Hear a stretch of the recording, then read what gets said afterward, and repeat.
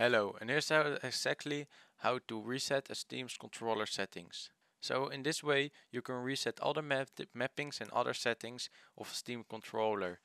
So the configuration will be completely normal. Now the first thing that you must do is start up Steam and disable the controller configuration. Click on Steam and then click on settings. Now go to the controller on the left side and here click on general controller settings. Now please turn off every configuration support. Make sure everything is turned off instead of the first button. Now please close this and make sure to close your Steam. In order to close it fully, click right here and exit Steam this way. If you aren't able to do that, you can right click here and enter the task manager and now search for Steam and make sure to end the task. If you're sure that Steam is closed, then we will follow the next step. Now we have to go to our file explorer and go to the C drive. Go to program files 86, search for Steam right here, then go to config and now search for the file config.vdf. Right click the file, click open with and then click on more apps if you don't have any apps. You can use an app like Notepad for this and open the file. Now we have to search for SDL underscore gamepad bind. So just type Ctrl F and this will pop up. Just type in SDL and click on find next. Now that we have found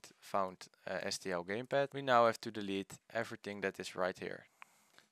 Delete it and now press Ctrl S to save it. You may now close it and it should work. Now please open Steam once again and let it load. Once it's loaded you can plug in your controller once again. Okay, so I've now connected my controller and you can turn on support again and now your controller should work. Thank you for watching and I'll see you in the next.